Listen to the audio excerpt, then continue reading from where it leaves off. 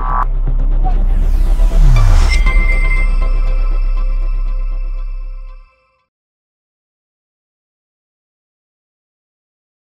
I think I've got a very good introduction by Karsten and also Patrick, so thank you very much. Now everybody knows what I'm going to talk, and that's very good because I can focus then on the details. So I'm going to present the work we are carrying on at 6TiSCH. This is a new working group that was formed last summer on the IETF, and we will try to bring IPv6 connectivity on low-power industrial wireless mesh networks. And the term industrial is important here because they have some properties, they have some characteristics that make them different than current wireless mesh networks for home and for other scenarios. So this protocol stack has already been presented, and you know about CoAP, you know about UDP, you know about 6LoWPAN. We've been talking a little bit about 15.4, and now I introduce here 15.4e. Patrick also explain a little bit. My presentation will focus on a gap here that exists in solutions that you can buy from customers, but is not standard. So each customer has their own implementation of this binding layer. And what we are doing here is trying to homogenize, standardize, provide the rules so everyone can implement that in a standard compliant way. I also will introduce a little bit how 15.4e works, and I think it's important to understand how it works because it's pretty different than previous versions of 15.4. And this is why also, because the way this protocol works, we need to cover some things here. So the first thing I will present is the wireless challenges. So we need to understand the wireless medium and the problems it has, and especially in industrial scenarios. Then I will talk about 15.4e, and then I will introduce what we do at 6TiSCH. So the first challenge we have when we talk about wireless communications is that we have external interference. So, and especially in our constrained devices, we have low power radios and we have narrowband channels. So we are very prone to be interferenced by other technologies. And this is we are using ISM bands, so these bands are open. Any technology, any radio manufacturer can use that bands to make their chips.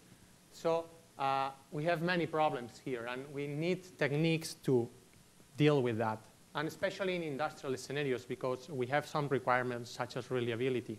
We don't want to lose packets if we have to stop a machine pressing a button.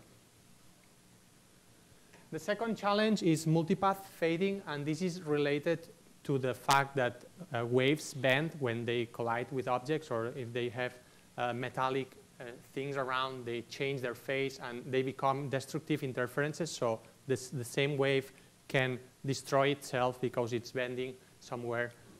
And this is a thing that happens more when you are talking to narrowband radios. So you have your bandwidth smaller, so this effect happens much more.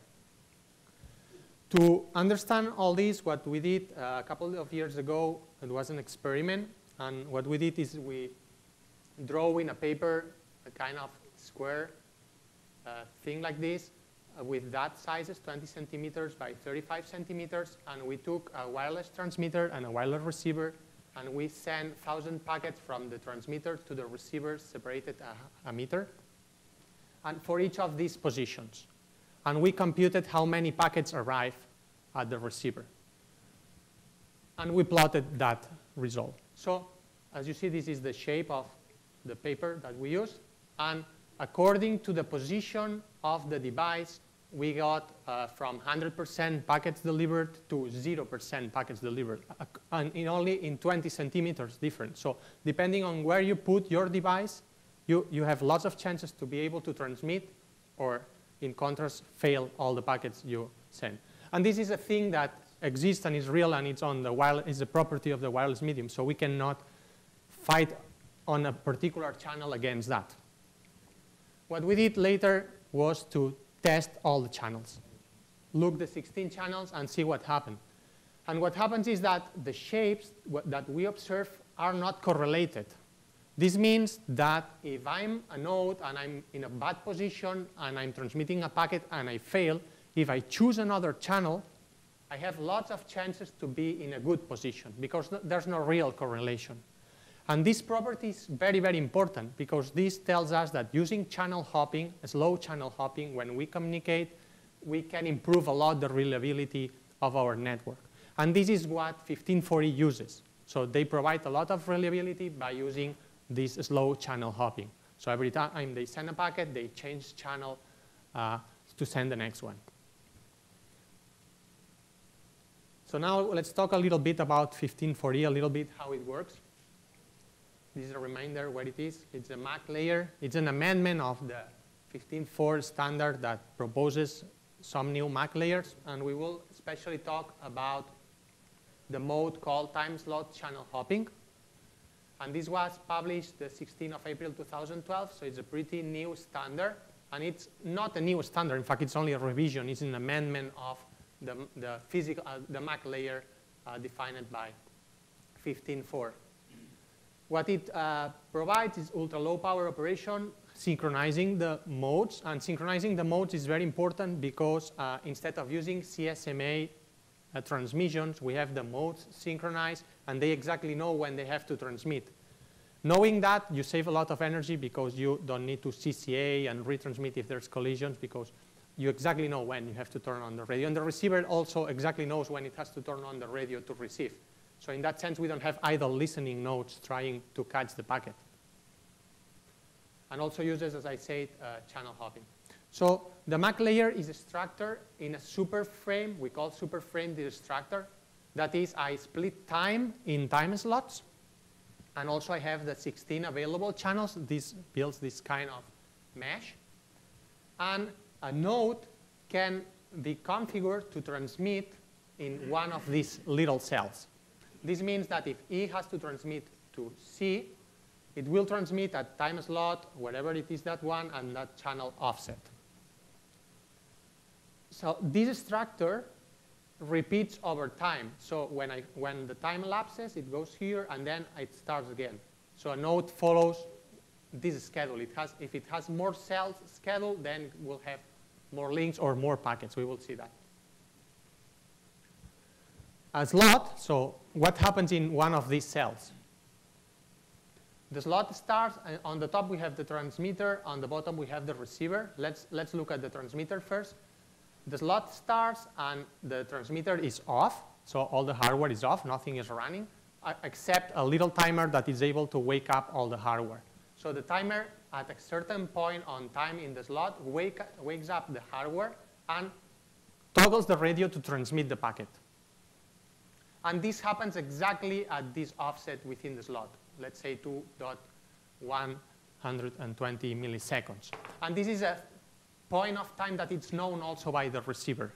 So this is fixed. The receiver is sleeping, and it turns on a little bit before the exact time when the sender will transmit the packet. And this is because we want a little war time here because clocks between nodes drift. So we don't know if they are completely aligned or they are shifted by some microseconds. Okay? So it turns on and eventually receives the packet. And then the same applies to the acknowledgement. The sender waits a little bit with everything off and then just turns on with a little bit of war time to get the acknowledgement. Every time two nodes communicate, they align their clocks because if the transmitter is expected to send the packet here at that point, and the receiver receives it somehow in that war time, it knows how far it is from the exact point. So it knows the drift with respect to the other node. And then it can correct its drift. So every time there's a communication, nodes align their clocks. And this maintains the network synchronized. Also, 1540 defines other mechanisms like keep alive and beacons to maintain the network synchronized. And how fast the network desynchronizes depends on the crystals, on the hardware crystals you have on your hardware. So you can buy very expensive temperature compensated crystals, and then your modes hardly ever desynchronize. But you can have cheap crystals, and then you need to synchronize more. So channel hopping works following a formula or a mechanism.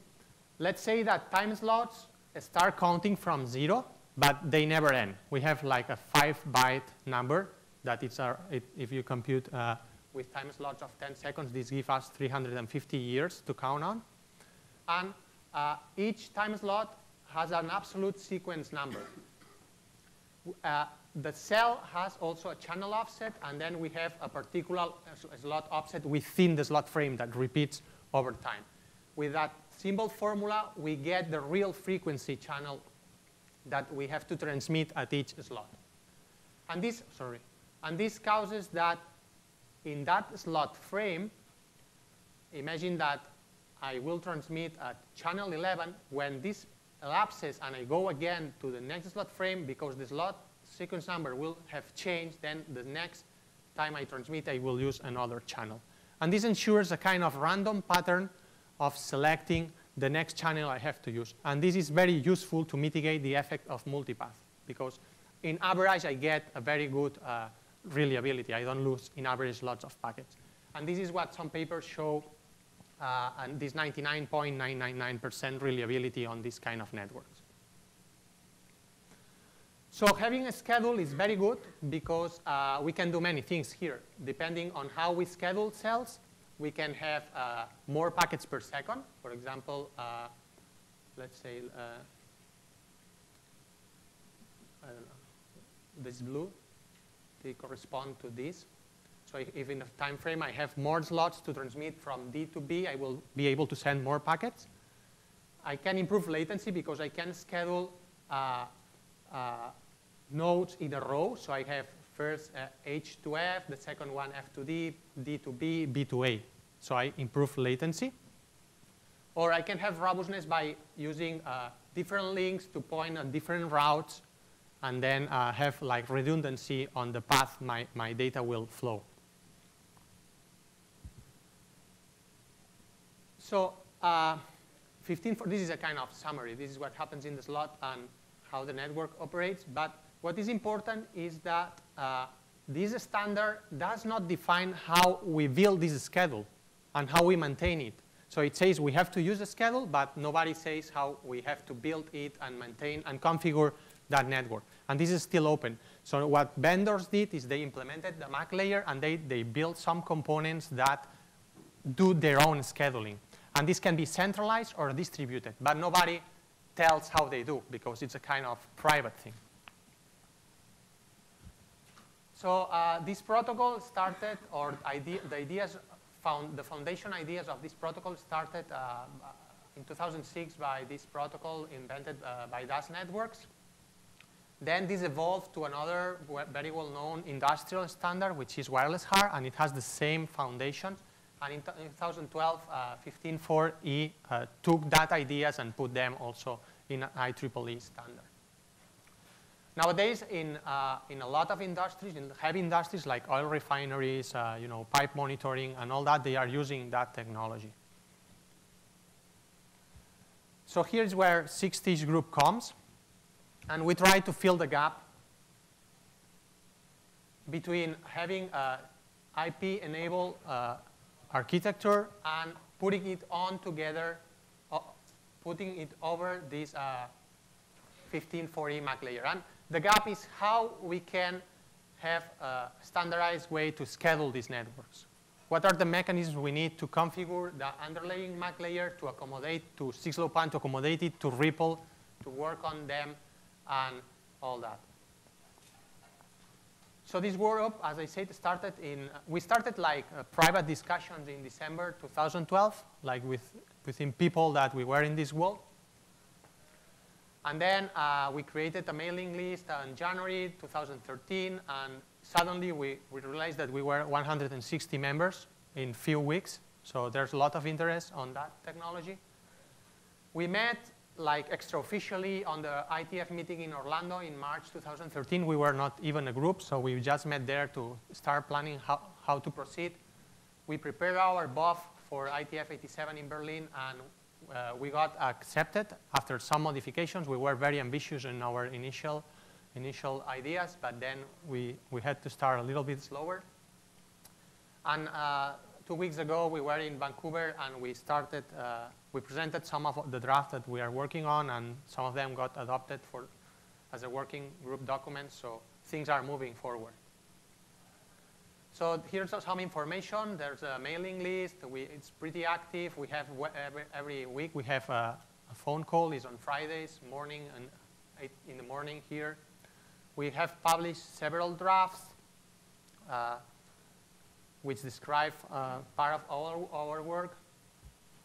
And the charter of the group and the main scope now, as it is defined on the IETF, is to define an architecture to describe the design of 6TiSCH networks. So how this is architecture, how IP is put on this kind of deterministic TSCH networks. We need to define information models containing the management requirements of a 6TiSCH. So what's the data that we have to send to nodes to be able to configure them? What's the interaction API? What's the management APIs for that layer? And also define a minimal mode of operation of 1540 because it's very open. So 1540 enables everything. So we need to define or narrow a little bit the configuration of 1540 to define an initial way to bootstrap the network and enable people to bring their implementations and interoperate. So this is the third big thing that we have to work on.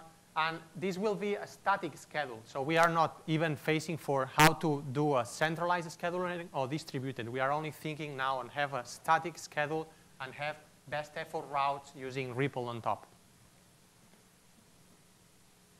So this is the architecture. You've seen all this slide in Karsten and Patrick's presentations. We have the low power lossy network. We can have multiple backbone routers, each of them being a root of a Ripple tree. And these will be connected to a backbone subnet, and we can have there a PCE path computation engine or element that will be able to compute the schedule of the network and send this schedule to the nodes. This is a centralized approach.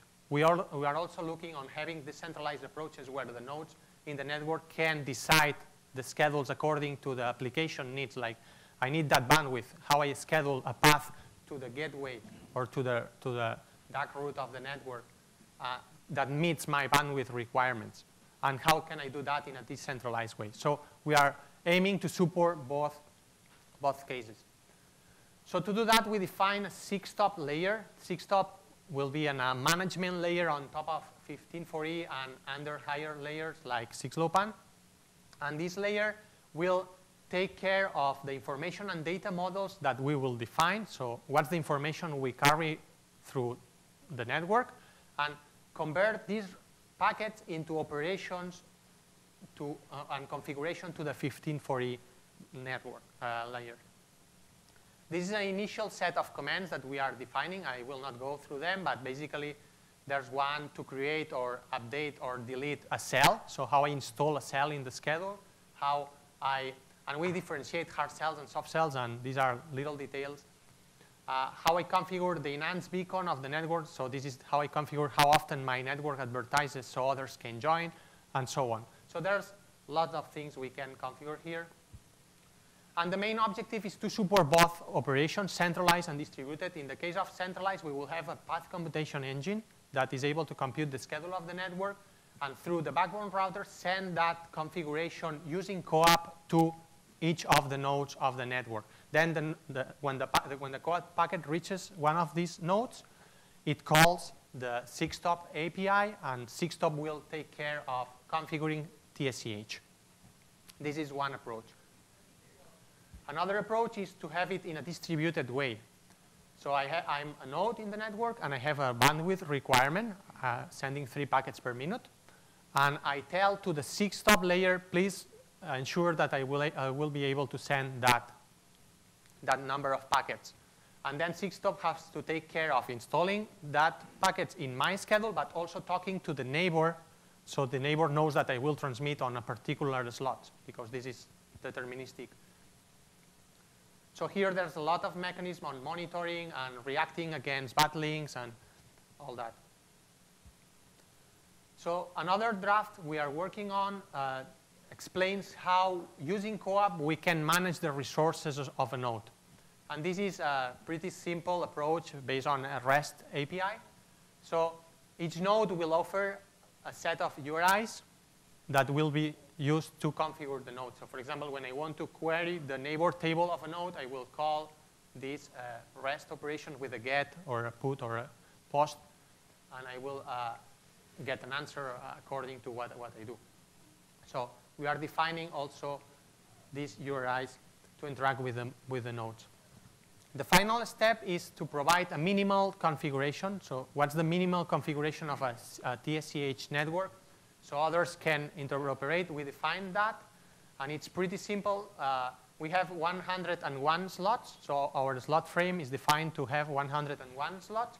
The first slot is used to advertise the network, and the next 5 slots are shared, slotted Aloha approach, shared slots where nodes can either transmit or receive, but they are shared, so there can be collisions. It's not completely deterministic. But this approach is good in order to bootstrap the network, because I don't need to have any knowledge. I just start and I try to transmit in any of these. If I have collision, I back off and I try in another one. But this enables to build the ripple topology very easily. I can start getting information of my neighbors and build the ripple topology. And it also can be used as a fallback mode. So imagine that then I schedule my network. I get a path to the PC. The PC installs all the scheduling, and everything works in a scheduled way. But for some reason, things start to fail. I always can come back to this mode of operation to recover. So it's a fallback mode of operation as well. The final thing that we do is define how Ripple works on that network. And our approach is to use RFC 6552, which is the objective function 0 that defines how the rank of nodes is computed. And here we are proposing as the rank factor element of this function to use expected transmissions, which is the inverse of the probability delivery ratio. And this is what we propose, because it's the most simple approach to have a routing topology in a standard way. So, and that's it. Thank you.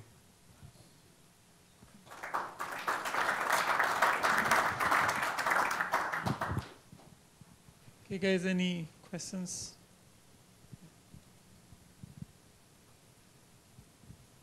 Just a question about some of the techniques that are being looked at in the working group. You showed in the grid of time slots and so on how the things that got assigned to a cell was like A sending to B and B sending to C and so on. It wasn't that one I'm thinking of, but that's a fine picture. And so the question is, in terms of when a node, say C, is able to receive versus the slots when C is able to send, okay? Is there discussion of trying to put the send slot as close as possible after the receive slot for cases where they're either doing a forward or a response? Yes, or because it seems like you'd want to minimize the end-to-end packet latency and also minimize the time that the radio has to come up because there's some spin down time. And so is that one of the factors that's taken into account, is the send slot versus the receive slot, trying to keep those close? So there's many different approaches, and this is part of the scheduling policy. And right. What we will do on 6TiSCH is not to force any scheduling policy, because then vendors will be angry with us. Because if someone has an implementation and he wants to be standard compliant, he has to change their implementation. And some applications of this technology are suited for oil and gas monitoring, and some others are for other applications. So the scheduling technique in itself cannot be standardized. What we can provide is all the tools and all the mechanisms to install the links that some central algorithm computes to the nodes. So we will not say exactly how to do that. But we will provide, so that the 6-stop layer will provide monitoring information. We'll be all the time looking, okay, what's the PDR of this node? What's the PDR of this node, of this cell? And it would be better to change, and it will suggest to the PC or to the distributed algorithm, okay, why not we change because this cell is not good. But also note that as this repeats over time, it doesn't matter that, well, it matters, but it doesn't matter a lot if you send here and here than if you send here. And so if you are like back, you know what I mean? So if I receive here and I send here, I optimize latency. But if I send here and I receive here, I lose only one slot because in the next one I will have in the buffer another one in queue, so I will send the previous one, right? Yes, but each packet ends up with an extra round. Yeah, and then I lose memory. Yes, I lose one packet of memory.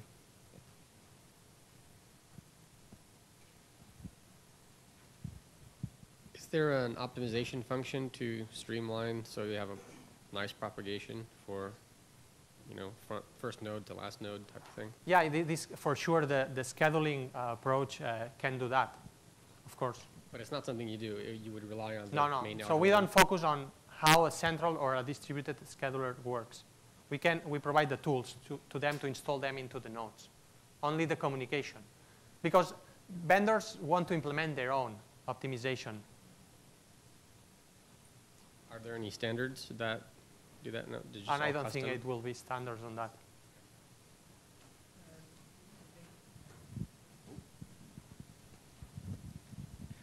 Any thought in terms of using the newer phased array or steered beam antenna technology on your multipath fading issues?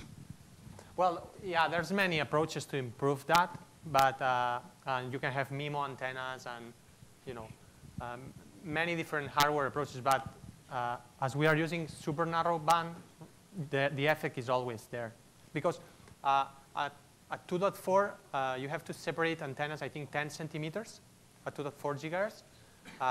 But sometimes the node is lambda halves, yeah. But the nodes sometimes are super tiny, so you cannot have a 10 centimeter separation on antennas. Right, well, you would do the orthogonal as Yeah, opposed to the yeah, back way. yeah. Okay. Yeah. For sure that hardware manufacturers will do that. We focus more on the network. So there's a question from online of if you had the 6TiSCH URLs available at all, in terms of the working group URLs. Those. What do you mean the URLs? Whoop. This? Yeah. Yeah. So the 6TiSCH is it's already a group, so you can join the mailing list. We have this homepage where we keep all our draft working. Also, we keep. I think here is not here it isn't the 6TiSCH working group on IETF. The website is not here. So, but if you Google 6TiSCH working group, The 6TiSCH working group. So it is up on the IETF now. yes. Okay. I think that's what they were asking for.